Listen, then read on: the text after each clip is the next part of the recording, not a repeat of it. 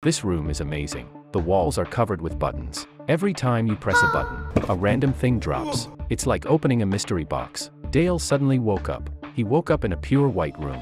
He found a button on the wall. Curious, he pressed it. In an instant, countless little angels appeared in the room, and then disappeared instantly as well. Then countless buttons appeared on the wall. Dale was so scared that he screamed. After a while, Dale calmed down and started to press the buttons on the wall. A toothbrush fell out. Dale switched to a different button and pressed it too. A loudspeaker, a potted plant, a large vase of chopsticks. What's going on here? Dale suddenly got excited. He wanted to try to see what would happen if he kept pressing the button. A pair of chopsticks kept falling out. Soon they piled up into a small mountain. Dale accidentally touches the button next to him.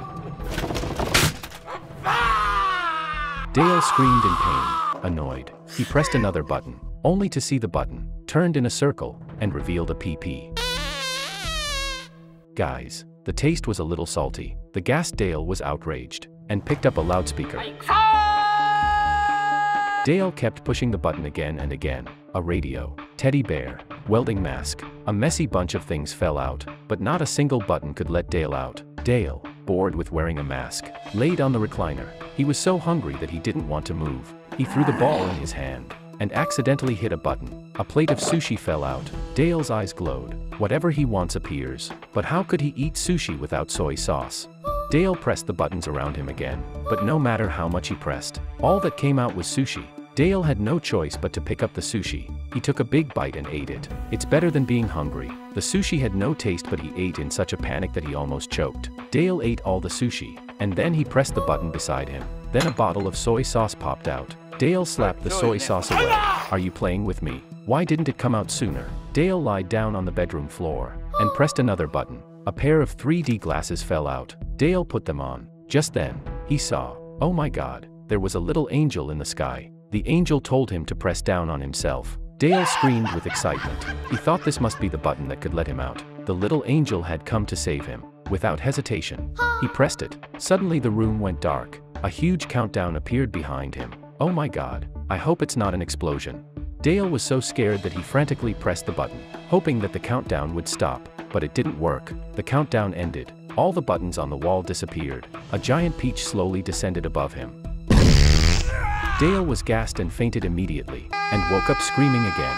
It seemed that there was no way out. He earnestly read the comic book. After he finished the 5th episode, he wanted to read the 6th episode, but when he pressed the button, the 7th episode came out. Dale changed the button, but the 8th episode and then the 9th episode came out. It did not let him read the 6th episode. Undeterred, Dale pressed another button. A door appeared behind him. Dale was looking for comic books and did not notice the door. Luckily, when the door was about to close, Dale finally found it, but he forgot which button he just pressed. How long can you stay in a room with no cell phone and no Wi-Fi?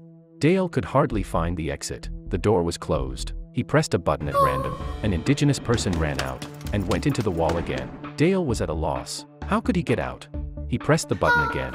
A stream of water rained down on his head. Dale kept trying. Finally, he found the button to open the door. He pressed it and rushed toward the door, but the button popped up, and the door closed. Dale pressed down again, and then ran even faster towards the door, but the door closed as he was about to run past it. Dale used a running style, where his foot was on the button and rushed forward. The button popped up again quickly. Dale failed again. Dale thought of using tools. He grabbed a fly swatter and swatted it, and started running again. Still no luck. Dale found another jump rope to shorten the distance, but still failed. He thought of the trolley next to him. He placed his feet on the wall. His body lied on the cart and he pushed himself against the wall. But the cart just spun in place. It did not move forward at all. Dale pressed the button again. This time he didn't let go. The door never closed either. Dale put the vase of flowers on the button. The weight of the vase was too light and was lifted up. Dale thought of filling the vase with water and then placing it on the button so he could get out. He pressed the rain button, but what he didn't expect was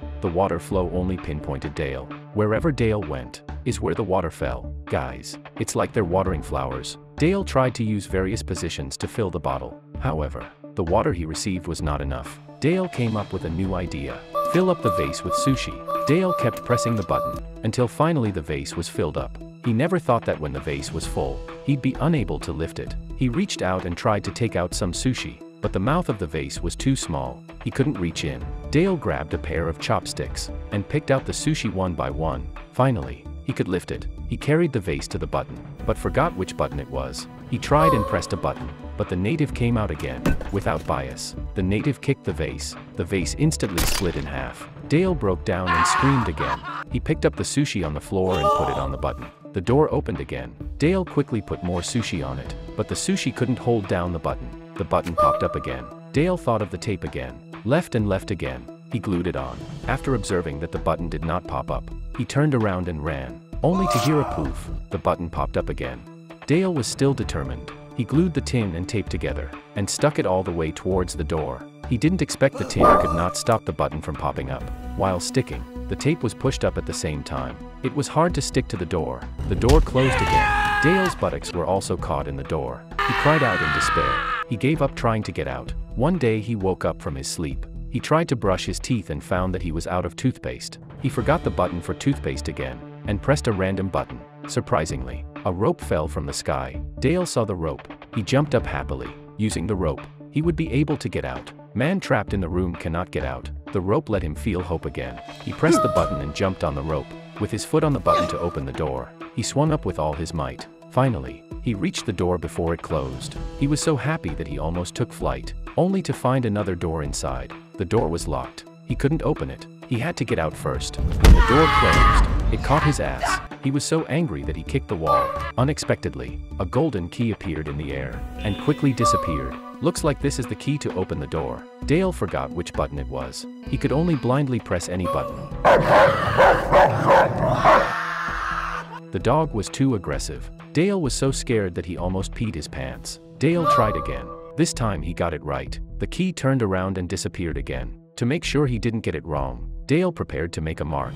He points his finger at the button. Backing up a bit, he picked up a slice of meat and marked it, but the mark was wrong, and out came the hound dog. Dale was devastated. What the hell is going on? He was right on the mark, never giving up. He tried again and again. This time he finally got it right. He quickly marked the spot. Dale jumped on the rope again and swung, but he couldn't reach the key button. Dale was in trouble again.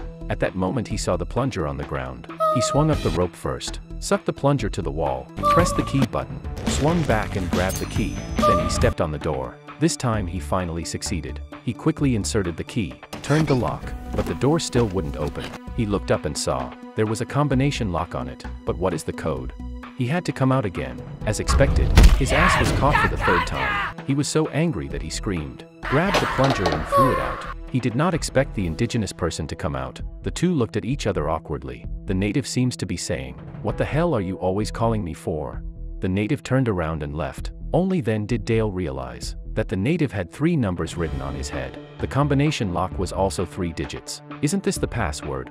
The same process again. The code was successfully matched. The door lock finally opened. Just when Dale was about to open the door inside closed. The space inside was too small. There is no way to open the door. Dale was caught in the middle of the door and was in a dilemma. The space was dark. He began to miss the days inside the room. There was food and drink and fun inside. At least he didn't have to go hungry. Dale didn't know how long he had been there. The sushi outside had gone bad. He suddenly felt a breeze blowing. He reached out and pushed open the door next to him. Surprisingly, it opened with a pull. Light shone in. Dale rushed out. He finally saw the exit through a door. However, the exit turned into a room again. The exhausted Dale, desperate to see the door closed. Dale's colorful pajamas had lost their luster. Countless little angels appeared on the wall again. They disappeared again and became buttons. Dale started to press them again.